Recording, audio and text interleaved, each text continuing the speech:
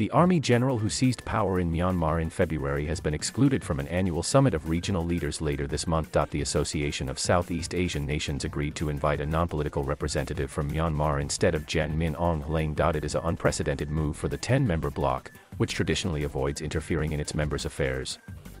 Myanmar's military junta said it was disappointed with the decision. ASEAN said the military had not done enough to end the turmoil in Myanmar. In August, Gen Min Aung Hlaing named himself prime minister and said the country's state of emergency would be extended as fighting between the army and militia forces opposed to the military coup continued.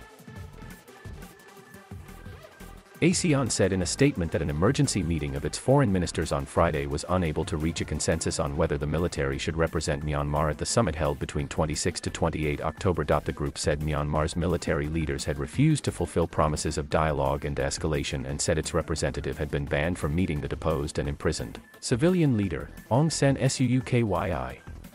The statement, issued by Brunei, which is hosting the summit, said the situation in Myanmar was having an impact on regional security as well as the unity, credibility, and centrality of ASEAN. In April, ASEAN urged Gen Min Aung Hlaing to end the violent crackdown in the country and to release political prisoners.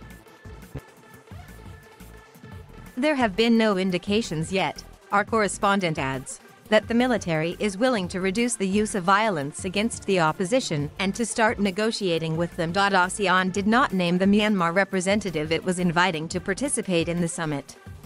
Myanmar is extremely disappointed and strongly objected the outcomes of the emergency foreign ministers meeting, as the discussions and decision on Myanmar's representation issue was done without consensus and was against the objectives of ASEAN, the Myanmar Foreign Ministry said in a statement. Demonstrations spread across Myanmar following the February coup. Security forces responded with a brutal crackdown, killing more than 1,000 people and detaining more than 6,000, according to the Assistance Association for Political Prisoners.